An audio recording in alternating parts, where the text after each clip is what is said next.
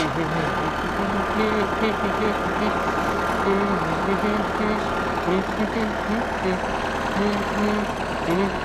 gonna take you for a ride on my big green tractor. We can go slow. Hi, I didn't see you there. Hey guys, it's been a while. As you can see, we have a new piece of machinery here today on the property. I've had it for, well, we got back in April and it is October now, so maybe 6 months now. And I'm very excited to share it with you. We're just gonna kind of do an overview of it real quick. This is a Kubota LX3310. Now, when I was doing research on these tractors, there's a bunch of stuff out there about the LX2610, but not many people have the 3310. They're very similar. We'll go over some of the differences here in a minute, but I'm super happy that we went with the 3310 over the 2610, and we'll talk about that, like I said, in a little bit.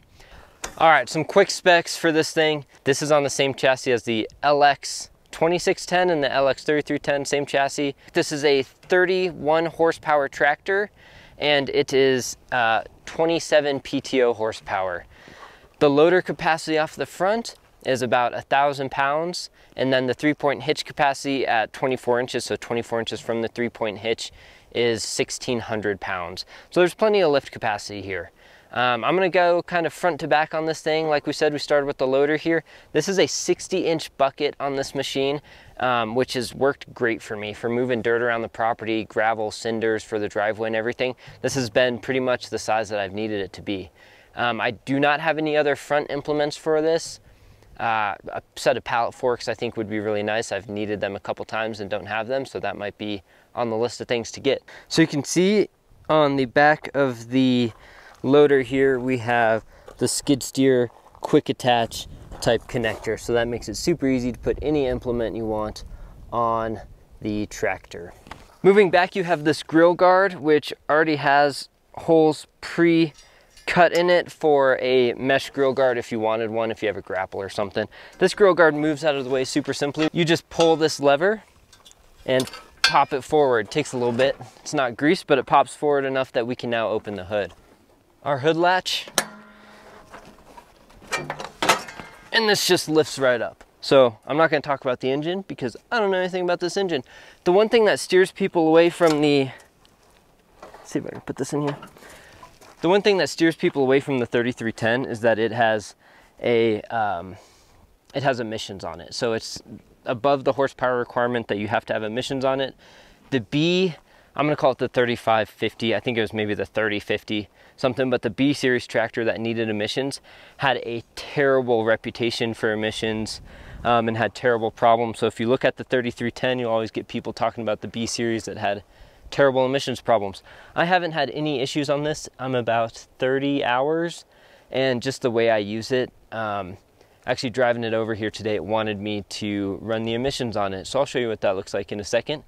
But this will be my second time running the emissions, and I haven't had any issues with it. I just bring it up to the RPMs it wants, go grade the driveway or move some dirt for a while, and it ends, and it's been totally fine. We'll see how that lasts long term. Another thing I want to mention on the front of this tractor is this little bar right here. That's all loosey-goosey. This is a load level indicator. So when this piece gets to the notch right here and sits right in the center, it means the bucket is completely level. This has been very helpful to see where the bucket is when I'm back dragging or trying to get dirt into the bucket and trying to make good scoops, which I'm not very good at. So that is adjustable, obviously. Moving backwards, I have a engine block heater right here. So in the winter, once we're coming up on, I'll be able to plug this baby in and start it no problems. This is a must if you're living in a cold climate. This does have glow plugs in it, but even when it got down pretty, when I got in April, we had some like 20 degrees days and I hadn't plugged it in at all. And it did start right up, but I could tell it was kind of on the lower end of when it would start. So when we get into the winter and I've got to get up and plow snow and blow snow, and it is like negative 10 degrees, which is the coldest it got this last winter, I will be set with an engine block heater. Now you might be thinking, Jackson, you mentioned snow plowing and snow blowing, but you have an open station tractor. What's wrong with you? you should have a cab. You're right, I should have a cab. I'm going to be very cold, but you know what? I'm gonna bundle up and we'll get through it this winter. To add a cab on these is about $6,000 to $8,000, somewhere right in there from the factory. To get an aftermarket cab, it's about $3,500 to $5,000.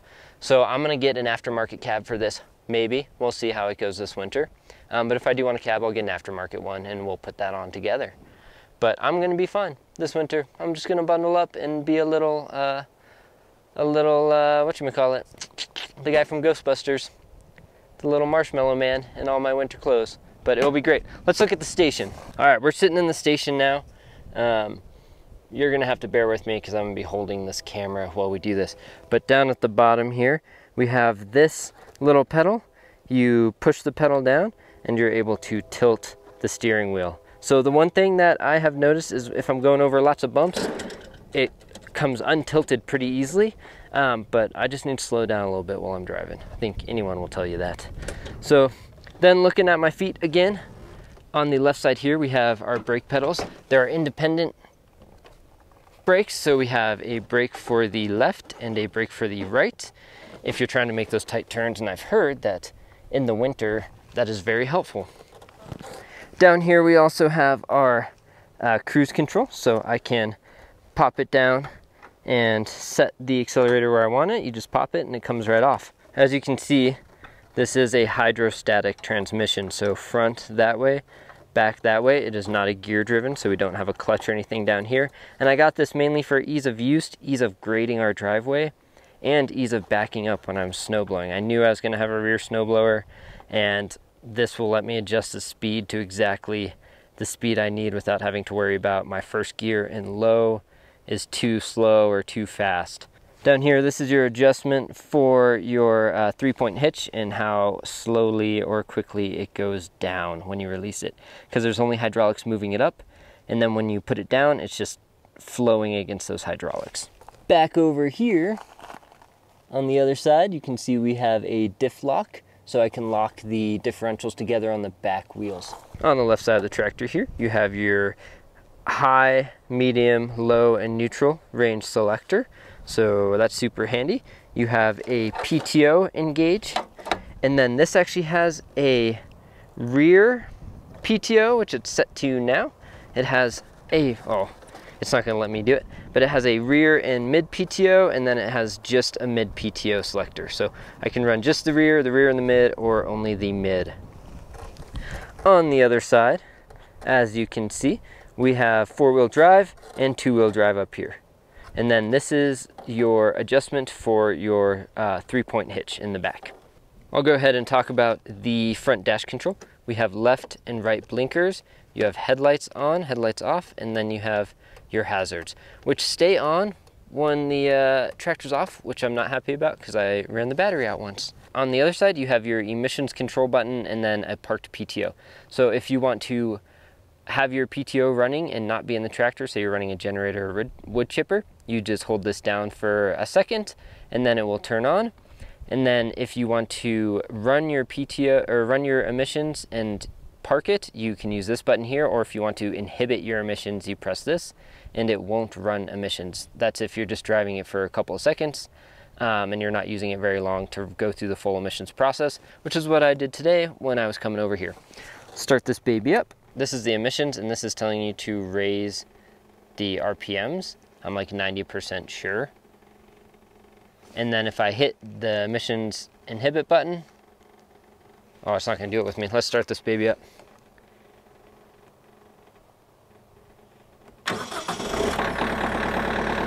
So I hit this.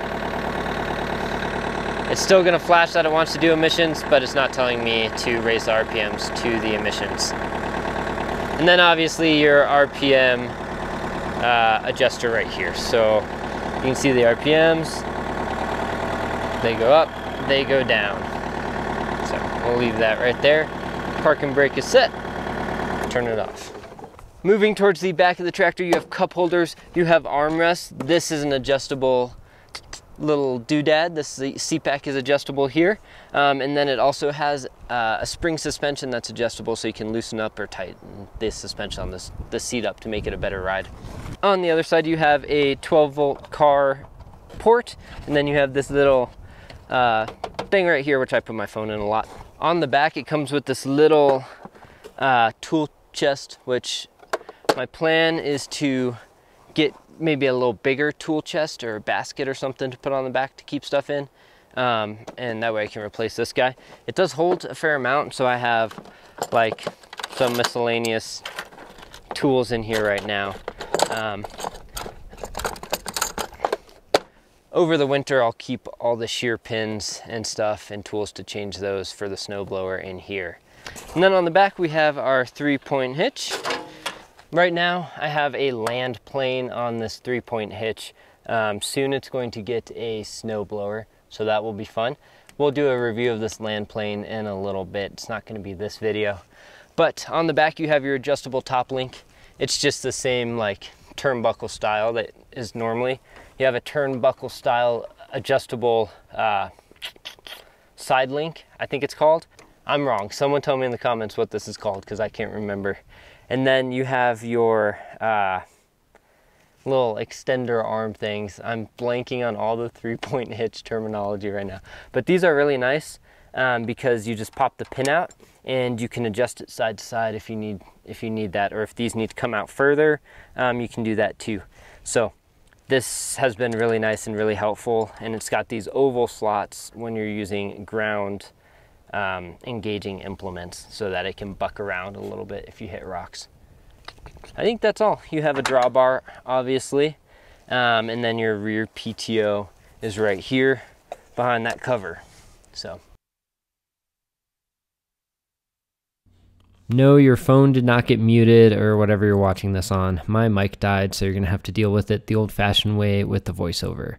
I wanted to talk to you guys a little bit about why we actually got this tractor and what we use it for mainly. So we live in an area where our road is not actually maintained by the county. It's just maintained by all the landowners in the area. And then in addition, we have like a 500-foot long driveway.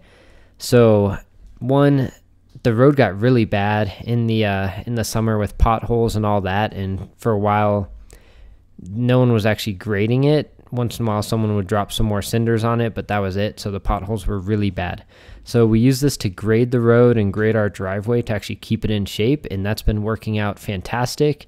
I'll do a review on the land plane in another video so you guys can kind of see how that works and how we do it, but that's been working great.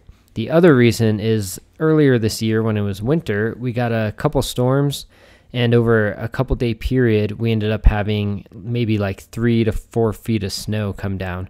And it got to the point where there was a neighbor that ended up paying about $10,000 to plow out all the way over to his house, since the county doesn't plow our road. And then there was another neighbor who got stuck in their house for 2 weeks until they could get someone to come out and plow it. And I actually had to park at the beginning of the county road and then just snowshoe to our house.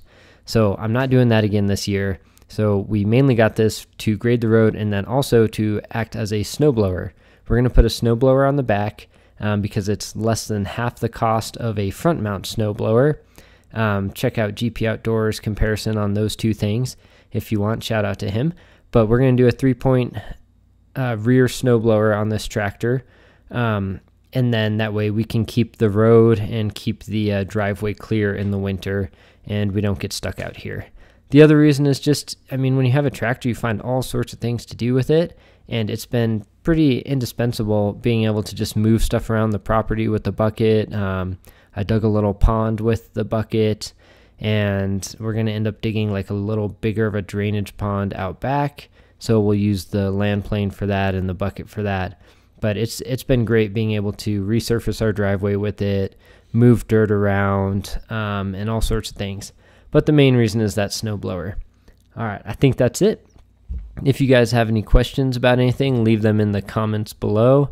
And I will see you guys next time. Thanks.